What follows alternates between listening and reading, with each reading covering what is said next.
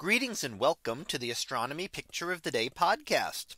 Today's picture for January 27th of 2024 is titled Full Observatory Moon. So what do we see here? Well, here we see the astronomical observatory in the foreground, and that's part of the Las Campanas Observatory down in Chile. And actually you're seeing two telescopes there, and you can see the two domes, and they have 6.5-meter telescopes inside these. So relatively large telescopes, not the very largest that exist today. We have much larger telescopes than this now. But here up in the mountains in the desert of Chile give us very good views of the universe, because they are high up above much of Earth's atmosphere, being high in the mountains. And that means they're also up above a lot of the water vapor and the atmosphere, which distort the atmosphere at much lower altitudes. Now what we see coming up behind them is, of course, our moon.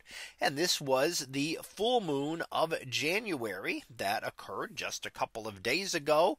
And that is what is known as the wolf moon. So each of the full moons has a name of it, and this one happens to be the wolf moon, which was the first full moon of 2024. Now the full moon occurs when the moon is opposite to the sun in the sky.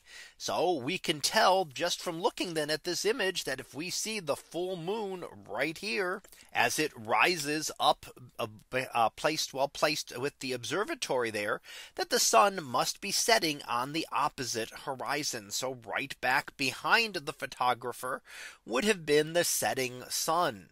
So the full moon will set as the sun rises and rise as the sun sets, being completely opposite in the sky to the sun. And that is why we are able to see it in a fully illuminated manner. As we know, the moon goes through phases, and that's because of its relative positioning. So half of the moon is always illuminated by the sun, and half the moon is visible from Earth. Well, at full moon, those two line up exactly, and the whole part that we see of the moon from Earth happens to be the same part that is being illuminated by the sun. And that gives us the full moon that we see today. When only portions of it are visible, then we get the other phases, from a thin crescent to a very thick gibbous moon that could be visible. Now the cycle of phases takes just about 1 month, which is where we get our month from. So we'll have another full moon in just about a month on February the 24th, which will be the snow moon of February. So something to look forward to just about 1 month from now. So that was our picture of the day for January 27th of 2024. It was titled Full Observatory Moon.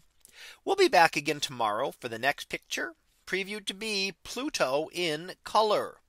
So we'll see what that is about tomorrow. And until then, have a great day, everyone. And I will see you in class.